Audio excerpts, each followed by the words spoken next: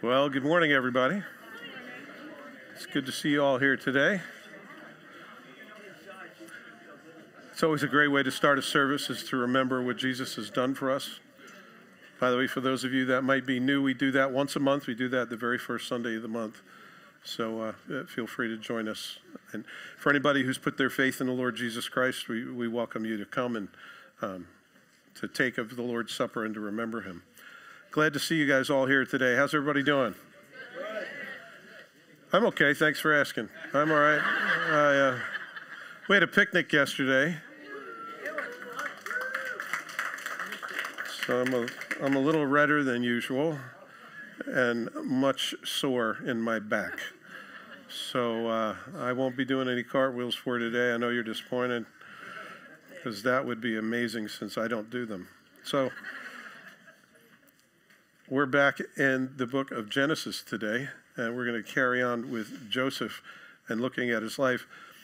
First thing I want to bring up is, how many of you know that it's going to be the 4th of July this week?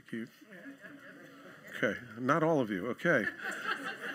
That's a test of your response to this emergency broadcast system. If it was an actual emergency, you'd be, no, I'm sorry. Yeah, it's 4th of July. I'm wondering, how many of you have served in the military? I'd like to see you stand up.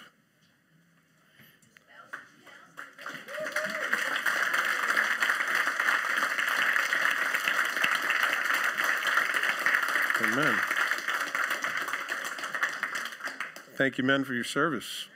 I didn't see any women, but it could happen. It's important to remember that the freedom that we enjoy so freely wasn't free. And there were many people that sacrificed for little things like our Constitution, democracy, our way of life, living in a republic where we get to elect officials to office to vote for us. Like it or not, we vote them in. It could be a whole lot worse. You could be in Russia, or you could be in China, or you could be living in South Africa, where if you're a Christian, you run the risk of losing your life for saying you're so, or meeting in a public place to call in the name of the Lord. So we have much to remember, so much more than burgers and hot dogs. We have a wonderful freedom that we enjoy and don't think of and take for granted very often, and yet God has blessed us to be here. And the amazing thing is the Scripture teaches us that he has picked us to live in this time, in this place. In Paul's sermon, as he's speaking in the book of Acts, and he's in Corinth, he's speaking at the Areopagus, and he says, God has chosen us to live in the particular time that we live and in the particular place in which we live. So I can't complain about New Jersey too much, because God put me here. Pray with me this morning. Father, thank you for the opportunity to be here, to look into your word, for us to be spiritually fed. So much more than a novel, so much more than a story, is your revealed interactions with human beings throughout the years. And I pray that you help us as we look at your word, that we would see it as it is, that it's your communication to us. Lord, I pray that you speak to every heart here today, including my own, that we might know you better, that we might know what it is you would have us do for you, so that we might serve you with all of our heart and soul and mind and strength. Lord, we dedicate this time to you and pray that you would bless us by your Spirit. In Jesus' name, amen. All right. We've been looking at the training of Joseph, and everything that he went through, believe it or not, is getting him to the place where he's qualified to hold a position where he's suddenly been promoted to the second in charge of all the known world in Egypt. And it's interesting how he had to go through all of these things. And as you look through these tests, you yourself have probably had to be through these things, because God works the same in all of us. We're all made of the same stuff, right? Just like temptations, there's nothing new that's under the sun. We all suffer temptation in some way, shape, or form, either from the devil or from the world or from the flesh. And here's all of the ways in which he was tested. And as we look at his life, you might find that you fall into those categories, because God uses these things to breed character in our lives. And so we've seen Joseph go through all these things. Last week, we were in chapter 41, where he finally comes before Pharaoh, even after 2 long years where he told the baker when he was in prison, hey, listen, this is what's going to happen. Pharaoh's going to take you back in 3 days. When he does that, I want you to remember me when you come before Pharaoh, because I'm unfairly treated. I'm not supposed to be here in prison. I was accused of things that I didn't do. And if you could put a word in for me, boy, I'd really appreciate it. I Josified it for you. But that's essentially what he's saying. And after 2 years, didn't say a word. He didn't say a word. He just completely forgot him. It's easy to remember people when they do you a favor, and it's easy to forget after. And it's just the way that it is. It's like what causes us to go to our knees in prayer when we have difficulties and hardships. We go to the Lord when we have needs, like a fire extinguisher. We should really go to him daily, moment by moment. And then we won't have that long break in relationship. And so what he does is he sends Pharaoh a dream, or I should say a nightmare. He sends him a nightmare. So he's standing by the river and he sees this incredible vision. God gives him this horrific nightmare for a reason. He sees, these 6 good fat cows that are, well fortified, very well fed. And then he sees these 6 or 7 rather, animals that are undernourished and dying. These zombie-looking cows, the way they're explained. And he doesn't know what it is, and then suddenly it just makes him wake up. And trying to shake off the dream, he goes back to sleep, and he has another dream that's very similar to the other one. He has these stalks that rise up, and these beautiful, fruitful stalks, which is a symbol of profitability. Obviously, if you're in a country, you have to have food, and they're doing exceptionally well. And then there are these other stalks that rise up, and they actually devour the other ones. And so he wakes up from that, and he goes, what in the world does all this mean? I need somebody to interpret it for me. And then all of a sudden the butler says, oops. I suddenly remember 2 years ago, there was a guy. I know a guy in prison. Oh, I bet you do. He knows a guy in prison that interpreted his dream and did it correctly, exactly like it was going to be. Because he said to me, God is the interpreter of dreams. And God used him to interpret our dreams exactly as they were supposed to be. So the butler says, oops. Immediately, Pharaoh says, bring him here. And so they clean him up. Obviously, they don't have the most hygienic situation in jail. So they clean him up, shave his head, and before going before Pharaoh, you got to look good. And here's Joseph's interview, if you will. It's his one shot at getting out of jail, right? But he doesn't see it as that. He sees it as an opportunity to serve the living God. And he's not going there full of desperation, full of, oh no, I better make this good. I better put on a good performance. He still gives God glory, and he points to God, and he says, God is the one who will give you an answer, Pharaoh. And so he's always giving God glory, never takes any for himself. What a great example, and it's certainly an example of what Jesus did when he came. How he didn't take any, he says, I don't do anything of my own accord. I only do what the Father tells me. And it's just this wonderful humility that comes in both places. And so Pharaoh explains to him the dream again, and he says, this is what I had with the cows, and this is what I had with the stalks. And he says, listen, the dreams that you had are one dream. God is trying to tell you what he's about to do. The first bunch are going to be lean, or are going to be good. And those are the years we're going to have some really good years that are coming up. But we're also going to have famine that comes afterwards. And the famine is going to be so great that it gobbles up any of the benefit that you've had from the last previous years of plenty. And so Pharaoh says, well, what am I going to do? What am I going to do? And Joseph, without even being asked, actually tells him what to do. He says, what you need to do is find somebody who's a good manager. Somebody who knows what to do in situations like this. And what you do is double taxes for the next 7 years. Make sure you collect twice as much, so take 20% from people in these years of plenty. It's not hard to get taxed when you have money, right? It's when you don't have money that's hard. That's why taking a percentage of your pay would be great, just a flat tax. Don't you think that would be a good idea? I think it'd be great. So if you make little, you pay little. If you pay a lot, I mean, that's the whole principle, right? You pay your share. And so he says, collect in advance and make sure you store it up and make sure that it's ready for those lean years or you're going to get stuck. And he goes, well, that's a really great idea. I can't think of anybody who's better for the position than you, Joseph. And so he puts fresh linen clothing on him, which is a sign of royalty. He puts a ring on his finger, which means he has authority. They would melt wax and seal things so that they would know it came from the person. Because, there are forgers out there, signatures, nothing. But there's only a one-of-a-kind ring that makes that imprint. He gives him his signet ring. And he gives him a new chariot, right? It's the number 2 chariot, the Lamborghini that he's got parked in the garage. And so he gives him all of that, and he suddenly has this new life, and he's in charge.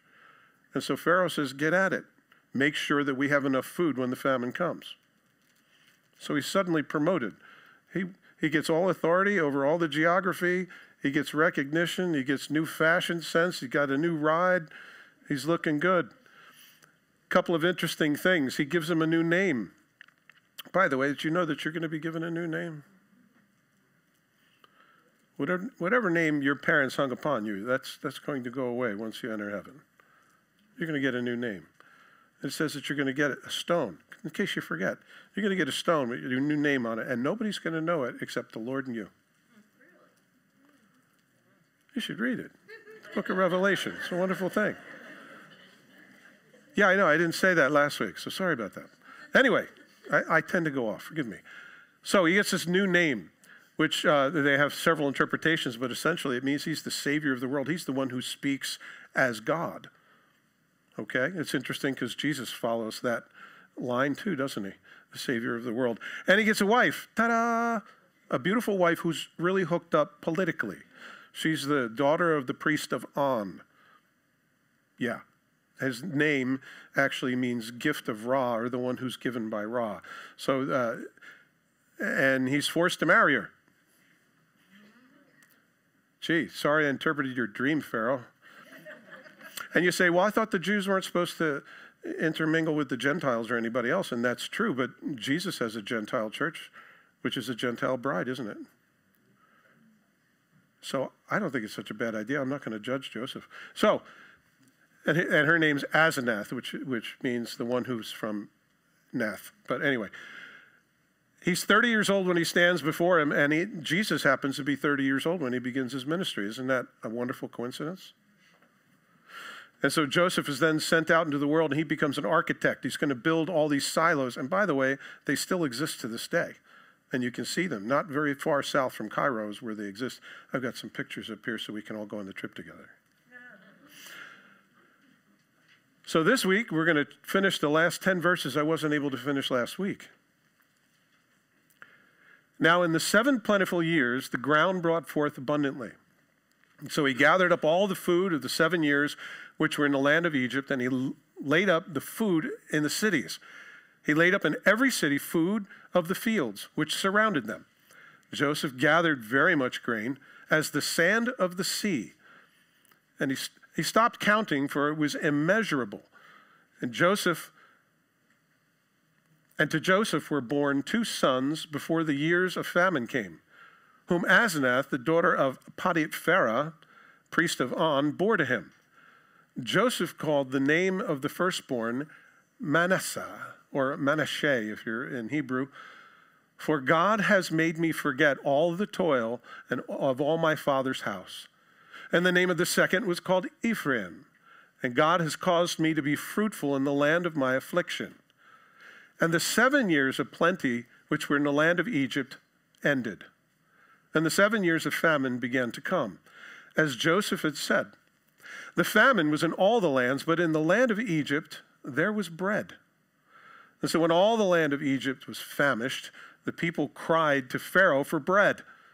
And then Pharaoh said to the Egyptians, "Go to Joseph. Whatever he says to you, do." And the famine was over all the face of the earth. And Joseph opened all the storehouses and sold to the Egyptians, and the famine became severe in the land of Egypt.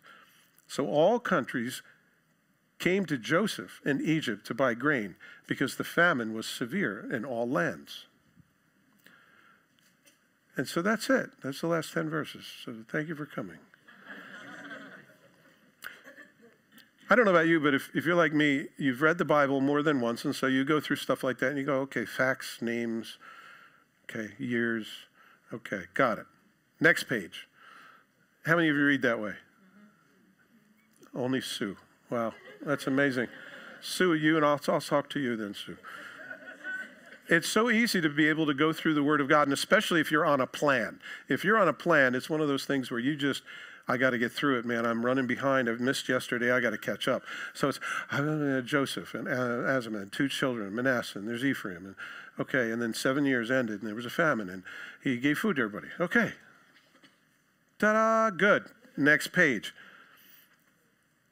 But the Word of God is not like any other book. It is spiritually inspired, and it was designed that way by God. And everything that we see as we're going through, I guess you can see that, right? This is God as the author working through human pens, if you will. In the beginning, verse 47, in the 7 plentiful years, the ground brought forth abundantly. And so he gathered up all the food of the 7 years who were at the end in the land of Egypt, and laid up the food in the cities. He laid up in every city the food of the fields which surrounds them. Then that makes sense. So you'd have a local food pantry. And Joseph gathered much grain as the sand of the sea until he stopped counting, for it was immeasurable. I mean, that's a lot of grain. Joseph's on a mission. He knows exactly what he's supposed to do. The Lord reveals this thing to Pharaoh. Pharaoh charges him and says, this is who you are. You're on a mission from God. How many of you know that you're on a mission for God? Amen.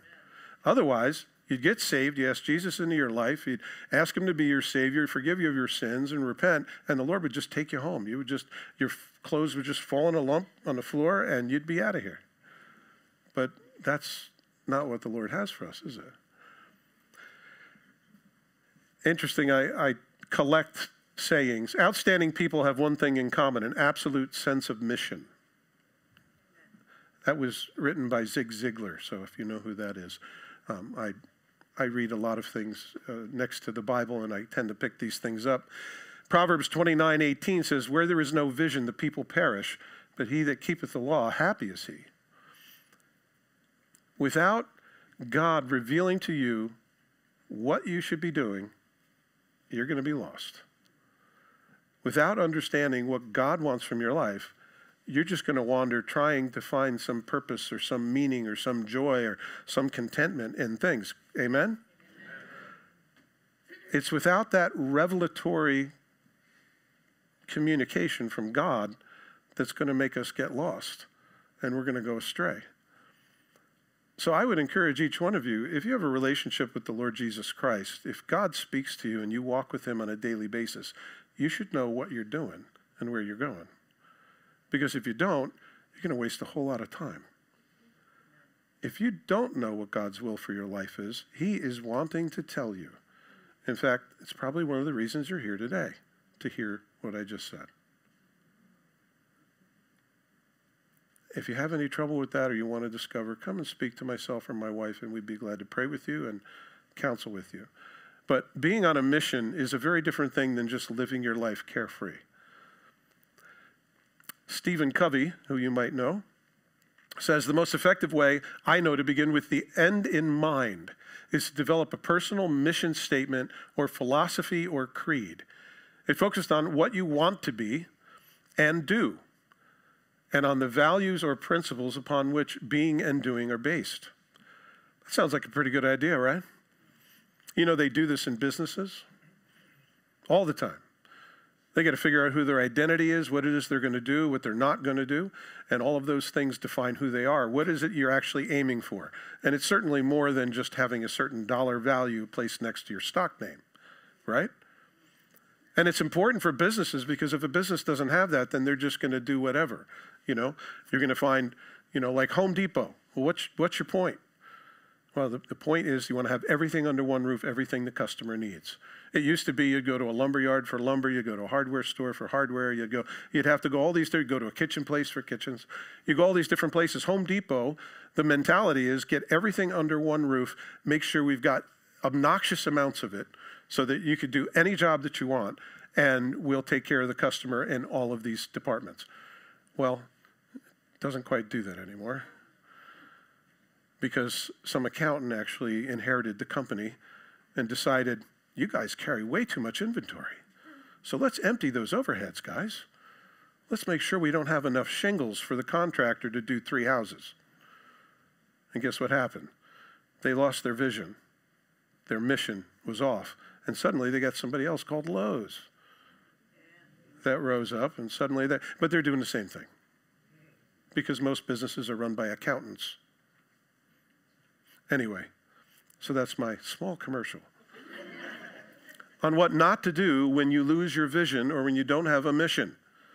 Understand what it is that you're about. Understand, because you're going to be able to say no to a whole bunch of things. As a pastor of this church, I have to realize my primary responsibility are you people. I preach the word. Sometimes I fill in with worship, and I do a lot of counseling during the week, and I love that. And discipleship. I love that. If there's anything else outside of this building that wants to come in and take the place of that, I have to say no, because I know my mission. I have a vision from God as to what I'm supposed to do, and it's very clear. Did you know that our church has a mission statement? You know what it is? You're just assuming we do, I know. Making fully devoted followers of Jesus Christ. That's what we do. We make fully devoted followers of Jesus Christ. How are you going to do that? Well, that's your mission statement. How you're going to do that, what your values are, the process by which, and number one is we do a line-by-line study through the scriptures. So you're not going to necessarily hear any political conversations. You're not going to hear my opinions week after week on the same thing. We're going to look at the scriptures. So it's important to be effective. You have to have a mission. You have to have a vision, and without which the people will perish. I got another one from Stephen Covey, just because he's good. A mission statement is not something that you write overnight, but fundamentally, your mission statement becomes your constitution, the solid expression of your vision and values. It becomes the criterion by which you measure everything else in your life. So if there's something else that's going to stand in the way of that, now we've just declared our mission statement by taking communion. You realize that? I dedicate myself to the one who gave his body and he gave his blood. And Lord, I give you my body, I give you my blood in return. And it's a really bad return for him, but he doesn't mind. But that's what he asks of us. And so we make a covenant with God every time we remember that. We say, Lord, I recommit myself to you. And it dictates everything that we do, or it should, shouldn't it? Sometimes we get lost because without a vision, my people perish. So do you have a vision of what God's plan for your life is? Like Joseph did. Are you on mission to accomplish that? I know for a long time, my mission and goals in life had to sit over here while I did other things. And I can tell you that's very frustrating. Can I get an amen? Amen. When you know the Lord wants you to do something, but you're doing something else, it's very frustrating. And yet, there are good things that happen there, just like with Joseph in prison. And to Joseph were born 2 sons before the years of famine came, whom Asenath, the daughter of Potiphera, priest of On, bore to him. Joseph called the name of the firstborn Manasseh, or Manasseh. And God has made me forget my toil of my father's house. And the name of the second is called Ephraim. For God has caused me to be fruitful in the land of my affliction. I don't know about you, but naming your kids says a lot about you. Don't you think? If you named your kid Garbage,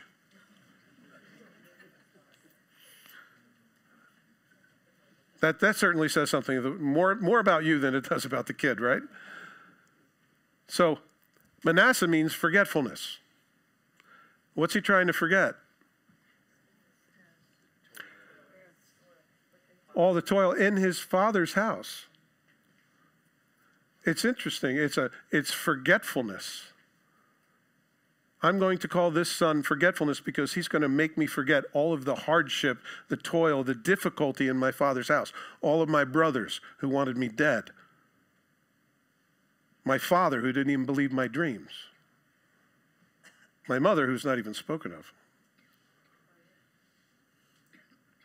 They took my coat, they soaked it in blood and told my dad I'm dead. Those are some heartless dudes.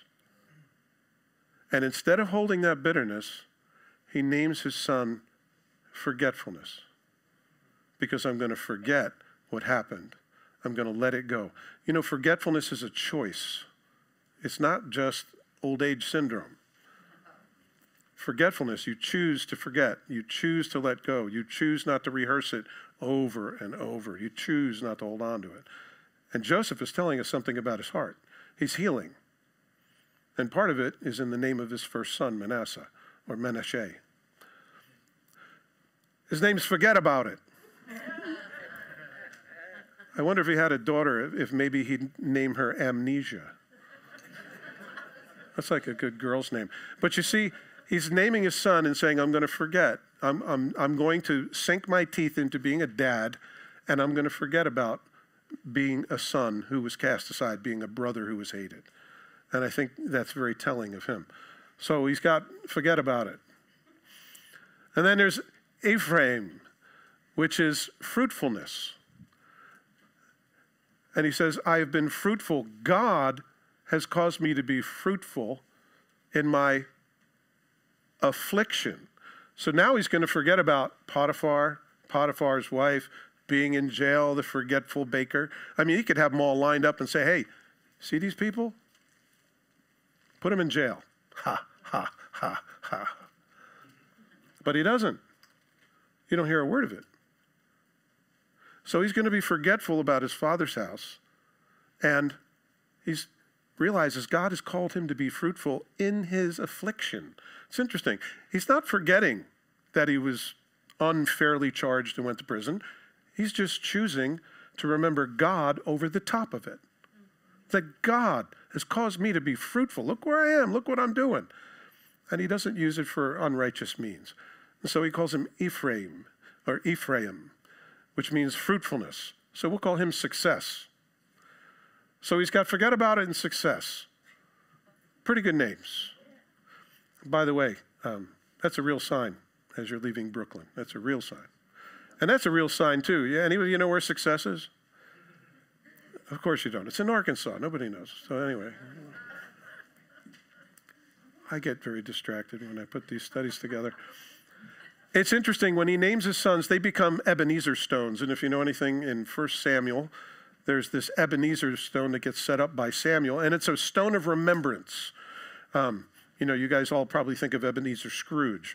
And you think, why would you name your kid Ebenezer? That was a terrible thing. But he actually has he's got a good thing that happens at the end. So, but Ebenezer is to be a remembrance stone, or stone of remembering.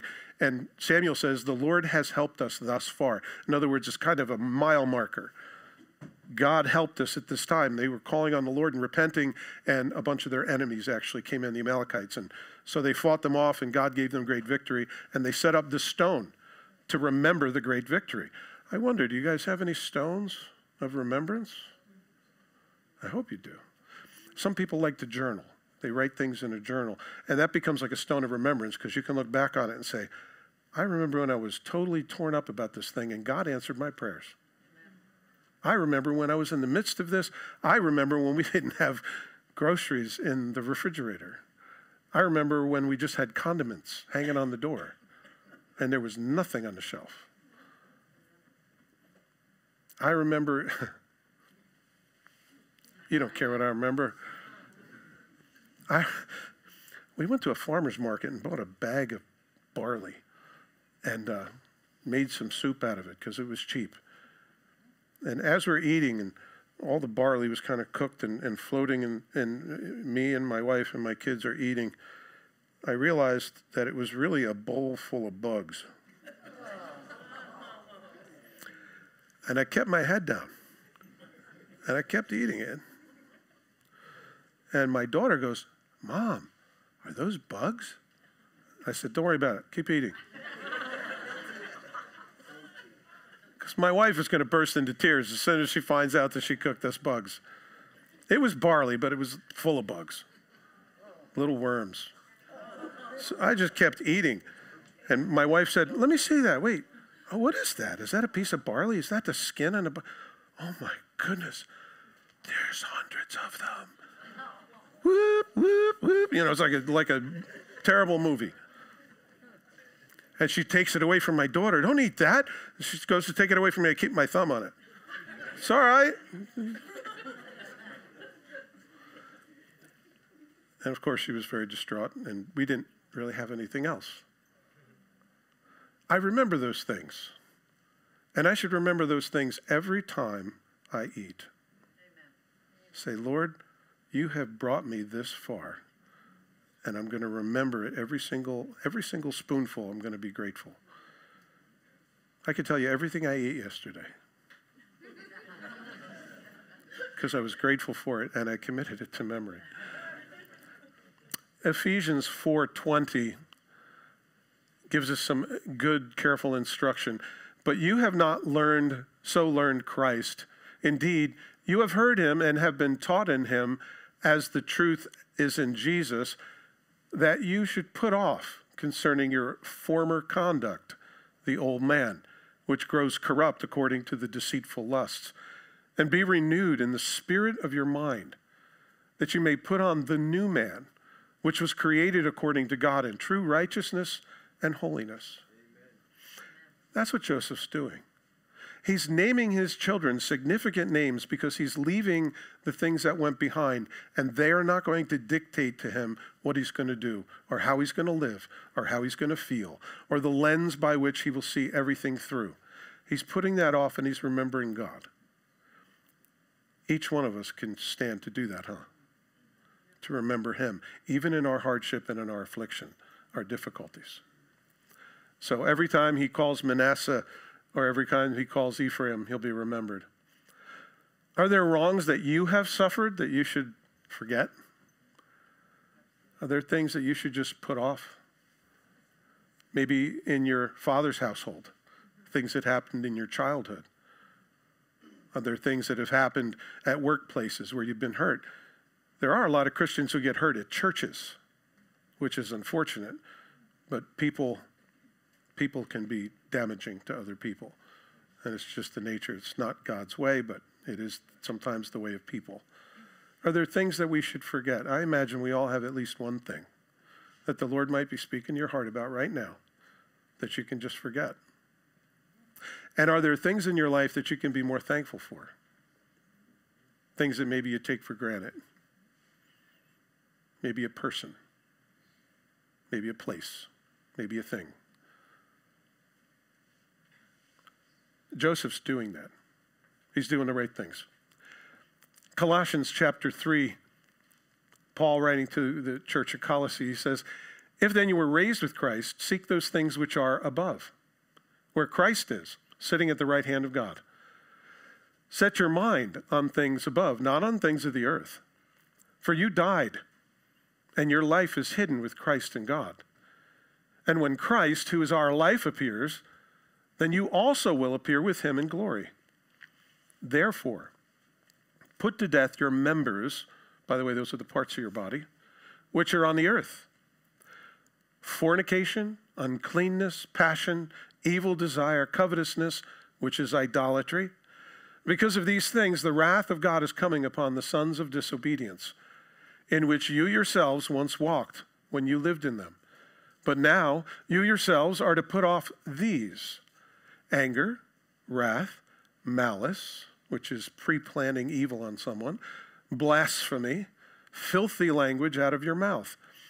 Do not lie to one another, since you have put off the old man and his deeds, and you have put on the new man, who was renewed in the knowledge according to the image of him who created him. Where there is neither Greek nor Jew, circumcised nor uncircumcised, barbarian, Scythian, slave or free, but Christ is all and in all. So there are a whole bunch of things we need to offload. We need to empty out our storage containers of things that we shouldn't be holding on to so that God can do a greater work in our hearts so we can be more thankful. Amen? Make room. That's okay. I'm going to skip. So, are there wrongs that you've suffered that you should forget and be more thankful for? I did it twice, sorry. Verse 53, picking up with the story. And then the 7 years of plenty which were in the land of Egypt ended.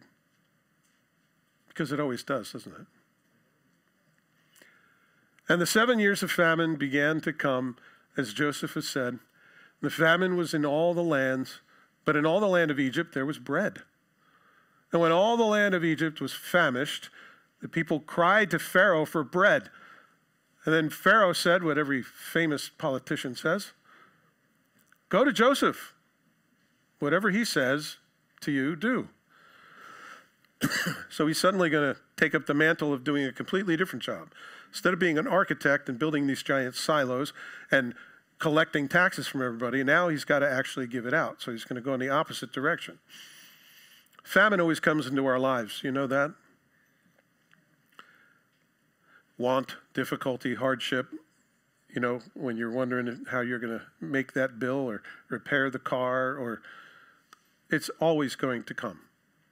It always does. And there's a good reason for it. It causes us to reconnect with the Lord on a deeper level, doesn't it? Lord, your car's broken.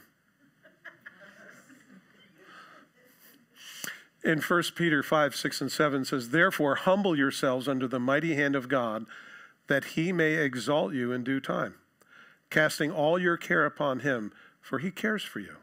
Amen. You know, we forget that the Lord cares for us, and we don't want to bother him. If you're like me, it's like, "Lord, I don't want to bother you." Or if you're like all the other people that come to my office when I happen to be sitting in my chair. "Pastor Dave, I hate to bother you."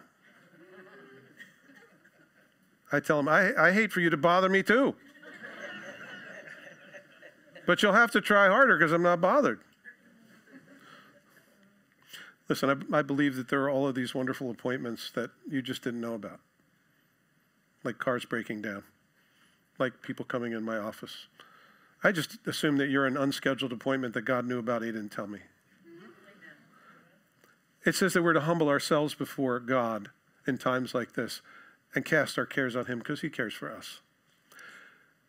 In Matthew chapter 6, Jesus says, "Therefore I say to you, do not worry about your life, what you will eat or what you will drink, or about your body, what you will put on. Is not life more than food, and the body more than clothing? Look at the birds of the air. For they neither sow nor reap or gather into barns, yet your heavenly Father feeds them. Are you not more of value than they?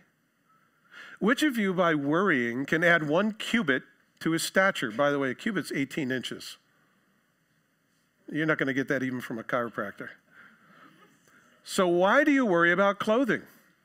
Consider the lilies of the field and how they grow. They toil nor spin, and yet I say to you that even Solomon in all his glory was not arrayed like one of these. Now, if God so clothes the grass of the field, which today is and tomorrow is thrown in the oven, will he not much more clothe you, O you of little faith? Therefore, do not worry, saying, 'What shall we eat? What shall we drink? When will he be done so we can go have fellowship?'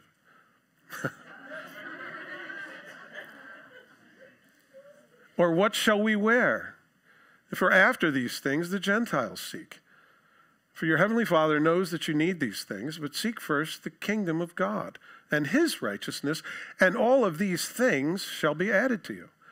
Therefore, do not worry about tomorrow, for tomorrow will worry about its own things. Sufficient for the day is its own trouble."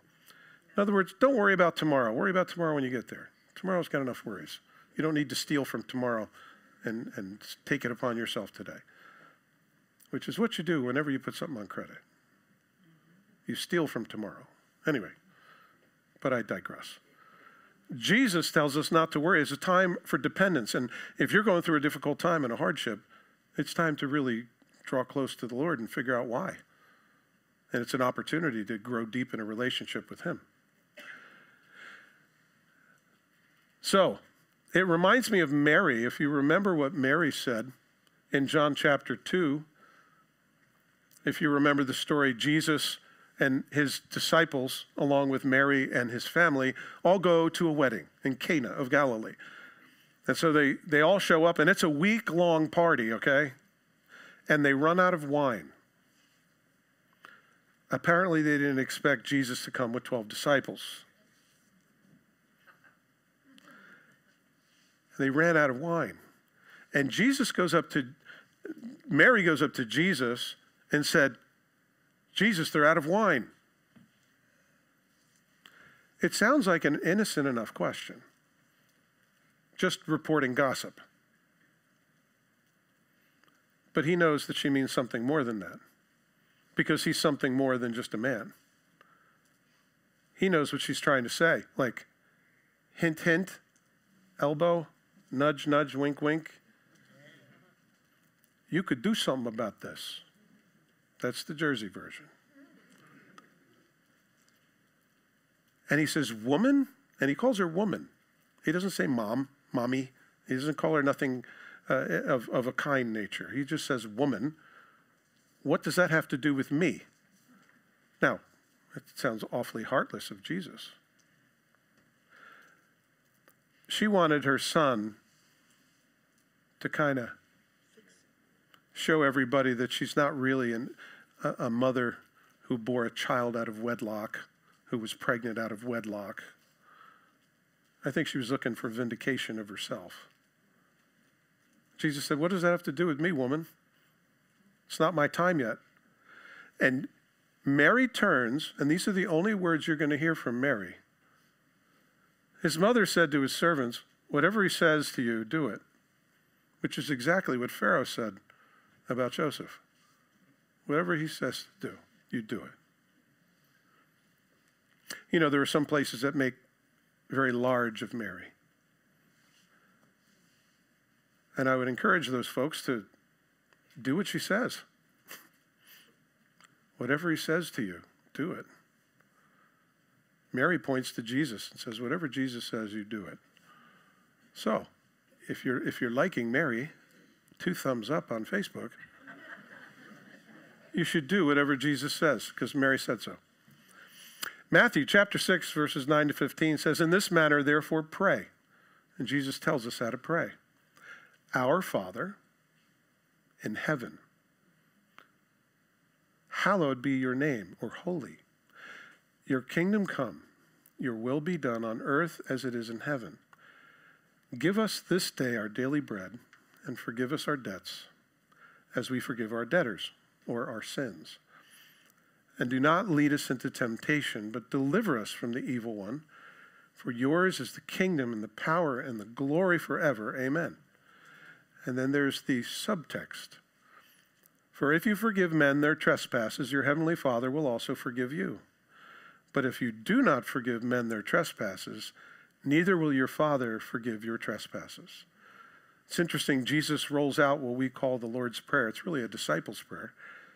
And he says, oh yeah, and by the way, and I imagine he was speaking to somebody individually, if you don't forgive sins, God's not going to forgive yours. I wonder if that was like an aside for somebody. You know, Jesus singled out Peter. Said, by the way, Peter, you know, that's for you too, that prayer. If we're to do what Jesus says, this should be the way we pray. Maybe not word for word exactly like this, but the content of it and the structure of it, I think it is good. I wonder how often we remember that. And it's interesting, it begins with our Father. Not my Father. He's our Father. The very first word includes all you people. Our Father. So it's not just my personal God, and I don't know who you know. He's our Father. Anyway, I'm not going to go through the whole thing, but it's deep and it's rich. If we're going to do as Jesus says, then we should probably pray this way. Do you know who to go to when difficult times come? The people in Egypt knew. Pharaoh told them, go to Joseph. God the Father says, go to Jesus. So you know who to go to. Do you know how to come to him? In the prescribed way in which he tells us to pray. Our Father. And we come and beseech him as our Father. So the famine was over all the face of the earth, and Joseph opened all the storehouses and sold to the Egyptians. The famine became severe in the land of Egypt, so that all the countries came to Joseph in Egypt to buy grain, because the famine was severe in all the lands. So it was a big deal, and it says that he sold to the Egyptians, but not just to the Egyptians, everybody who had need. Do you know this place is open to everybody that has need? Much like this, because Jesus is the bread of life, and he asks us to come to him. By the way, this is a picture of one of the depositories of Joseph that Joseph built. Like I said, it's just south of Cairo. And right behind it, and if you think that place is big, look at the pyramid behind it. This was all built by Joseph.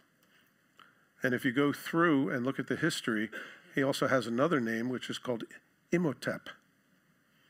So if you check that out, it's rather interesting.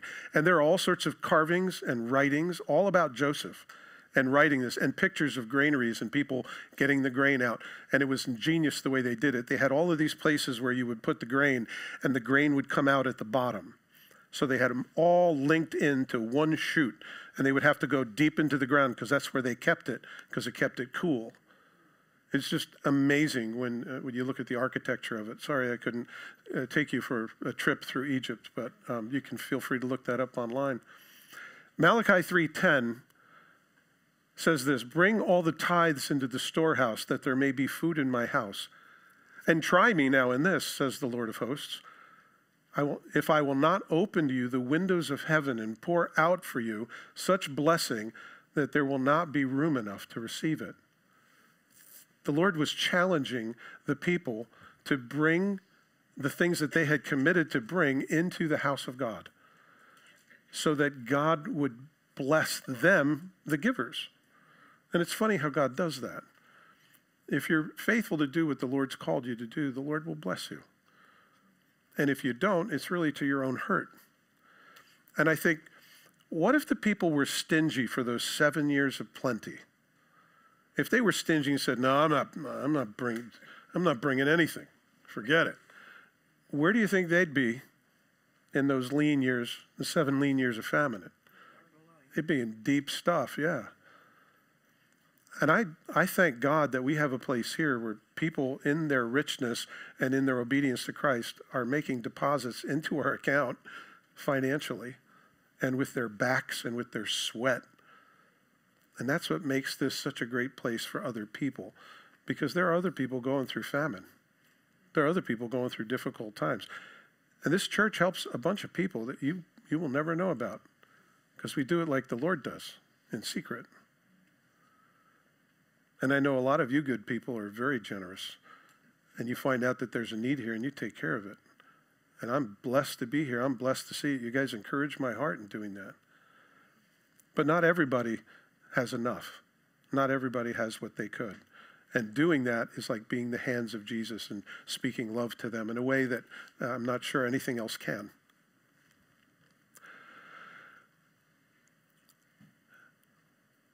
When the famine was all over the face of the earth, and Joseph opened the storehouses and sold to the Egyptians, and the famine became severe in the land of Egypt, and so all countries came to Joseph in Egypt to buy grain, because the famine was severe in all the lands. I think about Jesus in the storm as he was walking on the water. These guys were in deep, deep trouble. They were trained fishermen who were saying, "We're going to die. It's all over." And they were rowing and rowing and rowing. In fact, they rowed into the wee hours of the morning, and they were only halfway across the Sea of Galilee because the wind was against them. And Jesus came down from the mountain where he was, and he went across to them, and he walked them on the water in a storm.